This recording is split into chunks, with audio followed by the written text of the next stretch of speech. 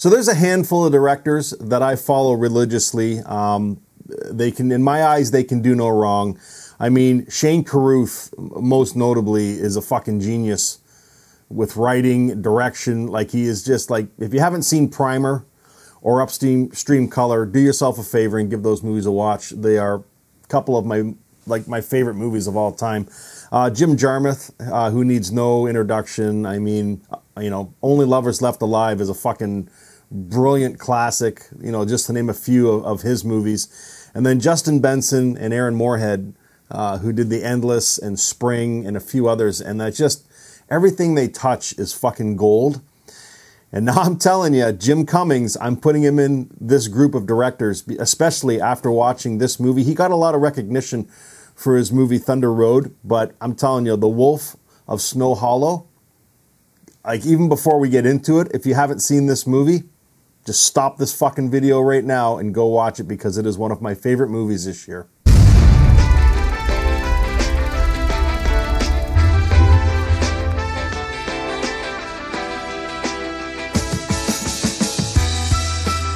Hey guys, welcome to Happywax TV. Okay, so I'm going to try and keep this one short, but I'm just telling you straight up, I am going to give this movie for a rating, just right off the hop. So if you want to stop this video afterwards, I'm going to give this movie an 8.5.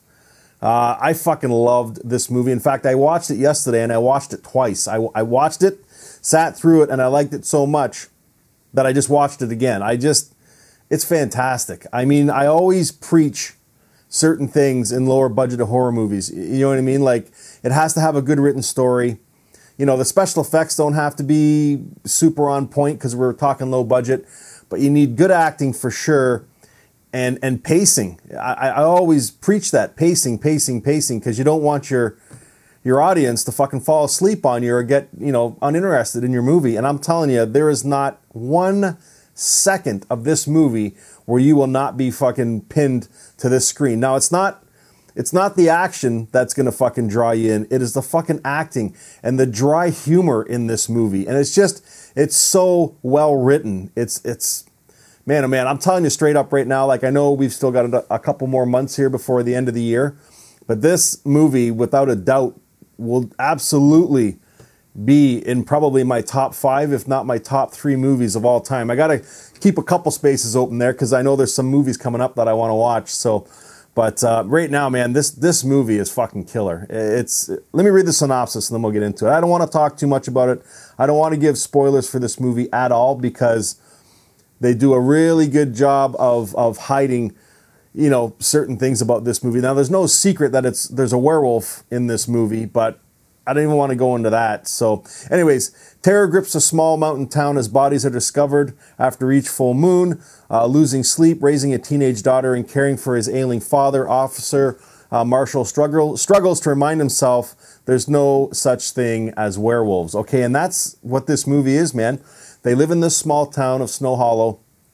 You know, every full moon, you know, women are getting dismembered. They call in, you know, forensics and stuff like that, and they're saying it's some sort of a wolf or a creature. And John Marshall, who is played by Jim Cummings, and Jim Cummings, let me just say, directed this movie, wrote it, produced it, and starred in it. And he's just getting started, this guy. Like, I want to see everything this guy touches. Like, wow. Like, I'm telling you, man, you will not be disappointed in this movie. But Jim Cummings is in it. Ricky Lindholm is in this. The legend, the late, rest in peace, Robert Forster is in this, who does... This is his last movie. This is his last on-screen appearance, too. So, and he killed it. He killed it as John Marshall, or, you know, his dad, who's the sheriff. It was awesome. And then Chloe East is his daughter. I mean, really, the cast is outstanding. The acting is on point. A lot of times with these low-budget movies, you might have good actors, but they don't always gel with each other. Not the case here. Everyone. It's just... It looks real. It looks like they're just having legit conversations. And the fucking dry humor in this movie. Like, I don't remember the last time I laughed so much, because it was just joke after joke after joke, but it's not told as a joke. It's just so dry, and it's just, oh man, I'll tell you, man, you cannot beat this movie. Like, you know, when the werewolf is in this movie, the scenes are okay. That's not the focus of this movie, though. It's more of a character study of Jim Cummings' character, John Marshall, and all the shit that he's got to deal with and go through, and how he doesn't believe it's a werewolf. And then he's got like dealing with his daughter, who's a teenager. You know, she's graduating high school, going to college. He's got to worry about that. Like, it's just, you know, and his dad's sick, you know, because he's getting older, and it's a good fucking movie. And he's an alcoholic, and he's got to try and deal with that. Like, it's just, I don't know, man. I fucking love this movie. And then all that in there with that character study, and there's like a werewolf movie in this film, and it's, wow, it was refreshing. You know, I sat down over the last few months and watched a lot of shitty fucking horror movies, okay? Like, I mean a lot. So much so that I actually even took a break. I think it was in June or July, because everything I was getting sent to me or everything I was watching was just garbage. And this movie proves a point. If you have bang on writing and bang on acting. I mean, I've done a few movies in the last couple of weeks. It's kind of picked up, you know what I mean? Where it's gotten way better as far as the acting and the directing. But man, this movie just took it over the edge, and I fucking loved it.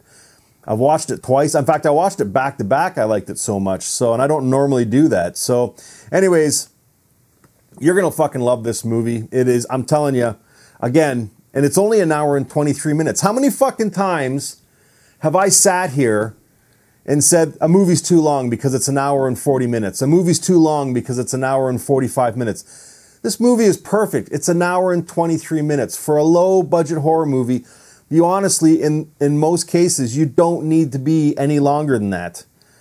You don't. And this movie proves it. It's just, I'm telling you, from the opening scene to the end credits, you will not fucking turn away from the TV screen, because the story is spot on and the acting is killer. And the jokes, you know what I mean? The dry humor, it's fucking awesome, guys. Like, honestly, I'm going to give it an 8.5. I could probably go higher, but I'm kind of stingy with my ratings. But this is one of, if not the best horror movie I have seen so far this year. And I've seen a lot. And again, the last couple of weeks, there's been some banging movies. I gave an 8 away later, you know, what was it, last week?